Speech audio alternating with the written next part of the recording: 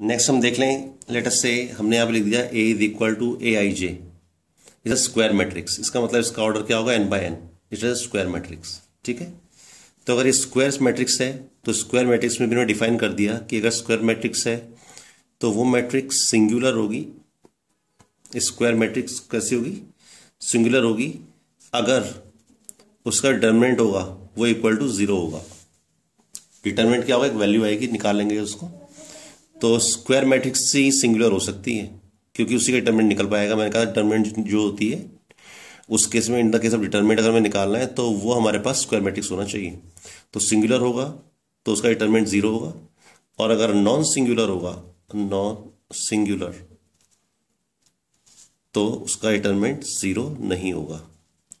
अगर किसी मैट्रिक्स का डिटर्मिनेंट 0 नहीं होगा तो इसका मतलब उसका हम एक इनवर्स निकाल सकते हैं। बताऊंगा इनवर्स क्या होता है, बट अगर सिंगुलर होगा तो हम उसका इनवर्स नहीं निकाल पाएंगे। ठीक है, अच्छा, तो अगर हम बात कर रहे हैं स्क्वायर मैट्रिक्स की, हम स्क्वायर मैट्रिक्स की बात करते हैं। तो लेट अस से मैंने यहाँ पे लिख दिया 1 2 3 4 5 6 7 8 9, एक स्क्वायर मैट्रिक्स हो गई। तो इसमें क्या होगा, जो ये एलिमेंट्स होंगे हमारे पास, इन एलिमेंट्स को हम बोलते हैं डायगोनल एलिमेंट्स। इन्हें हम बोलते हैं डायगोनल एलिमेंट्स।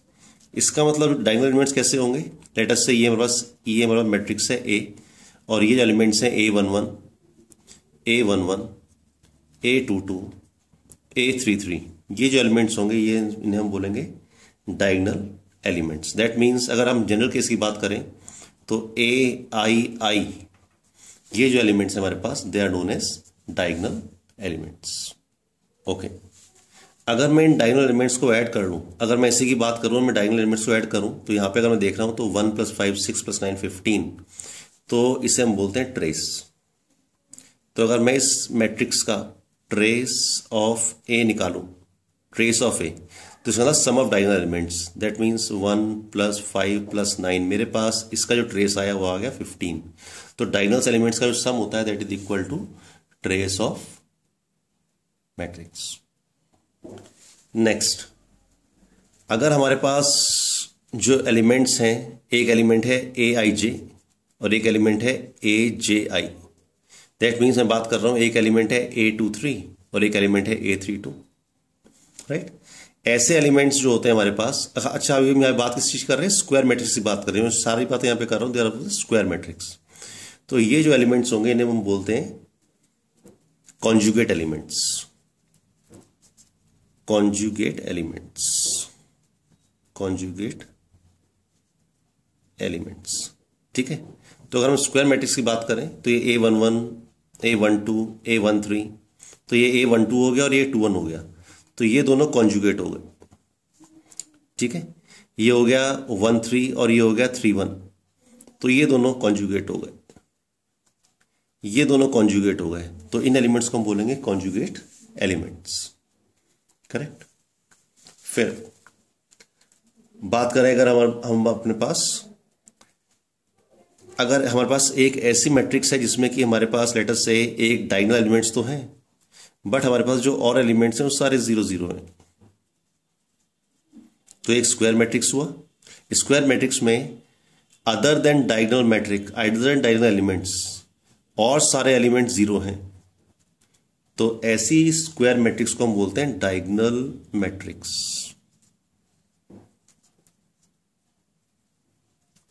तो डायगोनल मैट्रिक्स क्या हुआ, जिसमें कि हमारे पास other than diagonal elements all are zeros.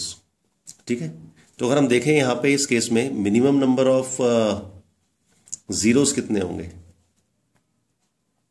Minimum सबसे कम 0 कितने आएंगे हमारे पास, तो लिख लेते हैं यहां पे, ये भी आपको ध्यान रखना चाहिए। Minimum number of zeros, diagonal matrix में मिनिमम नंबर ऑफ जीरोस कितने होंगे, n² - n, n² - n। n क्या है, इस मैट्रिक्स का ऑर्डर है। तो अगर हम बात करें 3/3 या इसका ऑर्डर है 3, तो 3 विल डू। ठीक है, क्योंकि स्क्वायर मैट्रिक्स है तो हम उसे 3 बोल सकते हैं। तो मैंने कह दिया इसका ऑर्डर है 3, तो 3 × 3 का स्क्वायर कितना हो गया, 9, 9 - 3 6। तो मेरे पास मिनिमम नंबर ऑफ जीरोस कितने आएंगे, 1 2 3 4 5 6, इतने जीरोस तो आएंगे ही आएंगे। हो सकता है इसके अंदर भी कोई जीरो आ जाए, राइट, कोई जीरो यहां पे भी आ सकता है, पर मिनिमम नंबर ऑफ जीरोस तो हमारे पास कितने होंगे, n स्क्वायर माइनस n। और इसमें maximum number of distinct elements कितने हो सकते हैं, अगर हम बात करें maximum number of distinct elements, maximum number of distinct elements, तो एक तो ये हो सकता है ये डिफरेंट हो, ये डिफरेंट हो, ये डिफरेंट हो, मैक्सिमम केस की बात कर रहे हैं, और यहां पे जीरो तो आएगा ही आएगा। तो maximum number of distinct elements कितने हो गए, n+1, n+1। हमारे इस केस में कितना हो गया, 1 2 3 और एक हो गया 0, तो 0 1 2 3, तो 4 एलिमेंट हो गए। तो अगर हमारे पास मैट्रिक्स है ऑफ ऑर्डर n/n, तो उसमें नंबर ऑफ डिस्टिंक्ट एलिमेंट्स कितने हो जाएंगे, n+1। तो ये हमें रिजल्ट याद रखना है, और हमें ये रिजल्ट याद रखना है। ओके ओके, फिर हम बात करते हैं स्केलर मैट्रिक्स की। स्केलर मैट्रिक्स, इसका मतलब ऐसी डायगोनल मैट्रिक्स, डायगोनल मैट्रिक्स अभी हम देख चुके हैं जिसमें कि डायगोनल को छोड़ के और सारे एलिमेंट 0 0 होंगे। ओके, तो ऐसी डायगोनल एलिमेंट, ऐसी डायगोनल मैट्रिक्स जिसके कि सारे डायगोनल एलिमेंट सेम हो, उसे हम बोलेंगे स्केलर मैट्रिक्स। तो लेट अस से ये है 3, ये है 3, ये है 3 और सारे जीरोज हैं, ठीक है, तो इसे हम बोल रहे हैं स्केलर मैट्रिक्स, स्केलर मैट्रिक्स। तो ऐसी डायगोनल मैट्रिक्स जिसके सारे डायगोनल एलिमेंट्स सेम हो, उसे हम बोलेंगे स्केलर मैट्रिक्स, ठीक है।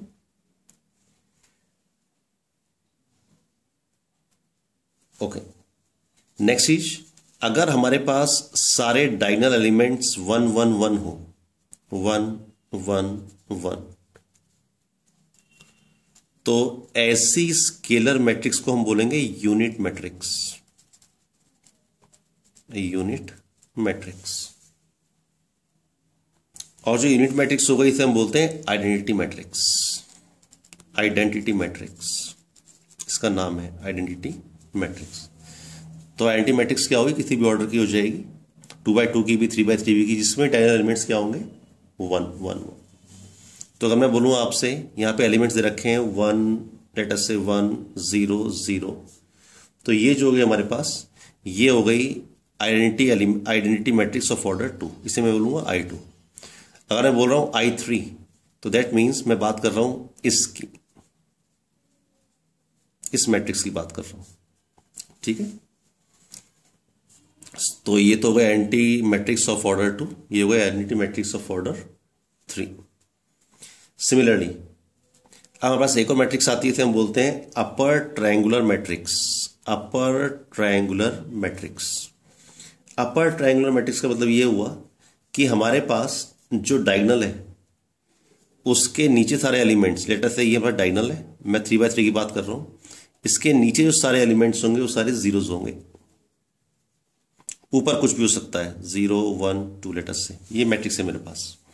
तो डायगोनल तो ये हो गया, इस डायगोनल के नीचे जो सारे एलिमेंट्स हैं दे ऑल आर जीरोस, ये सारे जीरो हैं, तो ऐसे बोलूंगा अपर ट्रायंगुलर मैट्रिक्स, ठीक। सिमिलरली क्या हो जाएगा, lower triangular matrix, lower triangular matrix, उसमें क्या होगा, जो भी हमारे पास डायगोनल एलिमेंट्स हैं उसके ऊपर के अगर सारे एलिमेंट्स जीरोस होंगे तो वो क्या हो जाएगा, लोअर ट्रायंगुलर मैट्रिक्स। तो अपर ट्रायंगुलर मैट्रिक्स में डायगोनल एलिमेंट्स के नीचे के सारे एलिमेंट्स जीरोस होंगे, और लोअर ट्रायंगुलर मैट्रिक्स में डायगोनल एलिमेंट्स के ऊपर के सारे एलिमेंट्स जीरो होंगे। ओके, तो अगर हम बात करें, हमारे पास दे रखा है अपर ट्रायंगुलर मैट्रिक्स, तो फिर एक और रिजल्ट आता है, minimum number of zeros in upper triangular matrix. मान लिया ये मैट्रिक्स दे रखा है, तो इसमें मिनिमम नंबर ऑफ जीरोस कितने होंगे, कम से कम जीरो कितने होंगे, तो वो होंगे, आप याद रख लेना उसको, n² - n/2। तो लेटर से मैं बात कर रहा हूं इसकी 3/3 की बात कर रहा हूं यहां पे, तो यहां पे n की वैल्यू है 3, तो 3² 9 - 3 6/2 तो मिनिमम नंबर ऑफ जीरोस तो 3 होंगे, 1 2 और भी कुछ हो सकते हैं, but minimum number of zeros कितने आएंगे, इतने आएंगे, राइट। सेकंड, अगर मैं आपसे पूछूं कि maximum number of distinct elements, हमारे पास मैक्सिमम डिस्टिंक्ट एलिमेंट्स कितने हो सकते हैं? तो वो नंबर आएगा आपके पास n² प्लस n/2 प्लस 1। देख लेते हैं। तो हमारे पास क्या हुआ, लेट अस से ये हमारे पास एक यूटीएम दे रखा है, अपर ट्रायंगुलर मैट्रिक्स। तो मैक्सिमम और डिस्टिंक्ट एलिमेंट्स कितने होंगे? n² प्लस n का था 9 प्लस 3 12/2 6 प्लस 1 7 डिफरेंट हो सकते हैं। 7 डिफरेंट कैसे हो गए? ये हो गया लेट अस से 1 2 3, इसको मैं लिख दिया 4, इसको लिख दिया 5, इसको लिख दिया 6। तो 3 और 3 6 प्लस 1 0 हो गया, 7 हो गया। तो maximum number of distinct elements is equal to n² 2 + 1। तो ये रिजल्ट आपको याद करना है और ये रिजल्ट आपको याद करना है, ठीक है। तो अगर हम देखें यहाँ पे इसे बनाएं यूजिंग सबसेट्स, तो मैं कहूंगा कि पहले हमारे पास क्या है, अगर हम बात करेंगे स्क्वायर मैट्रिक्स की, तो हमारे पास सबसे पहले है स्क्वायर मैट्रिक्स, ठीक है। स्क्वायर मैट्रिक्स, स्क्वायर मैट्रिक्स के अंदर क्या आएंगे हमारे पास? Diagonal matrix, diagonal matrix. Diagonal matrix के अंदर स्केलर मैट्रिक्स, और स्केलर मैट्रिक्स के अंदर हम बात करेंगे यूनिट मैट्रिक्स, ठीक है। तो ये हमें ध्यान रखना है, डायगोनल मैट्रिक्स भी स्क्वायर मैट्रिक्स होती है, स्केलर मैट्रिक्स भी डायगोनल मैट्रिक्स भी होती है, स्क्वायर मैट्रिक्स भी होती है, और जो यूनिट मैट्रिक्स होगी हमारे पास वो क्या हो गया? यूनिट का मतलब आइडेंटिटी, वो स्केलर भी हो गई, डायगोनल भी हो गई और स्क्वायर मैट्रिक्स। तो ये हमें याद रखना है ऑलवेज, राइट।